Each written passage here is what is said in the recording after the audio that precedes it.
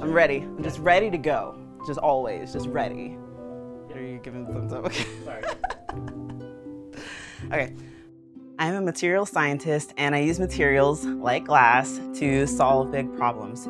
Glass is amazing because it allows us to utilize its flexible and random structure to convert things like nuclear waste into a stable form. That is called vitrification. Ideally, we take it from its liquid form, convert it into a solid that can last for hundreds of thousands of years in a storage facility and not impact the community and the environment around us. Did we get it?